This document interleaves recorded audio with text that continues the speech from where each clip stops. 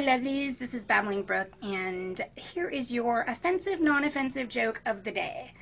Today I picked out one that gave kind of a shout out to American men, because although I love all you guys, I have tons of friends who are from all nationalities, and I adore you guys, but, you know, I'm married to an American man who is amazing in just about, well, in every way possible. And it seems like in jokes they generally get the short end of the stick. So here is my joke of the day.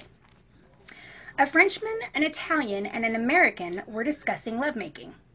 Last night I made love to my wife 3 times, boasted the Frenchman. She was in sheer ecstasy this morning. Ah, last night I made love to my wife 6 times, the Italian responded, and this morning she made me a wonderful omelet and told me she could never love another man.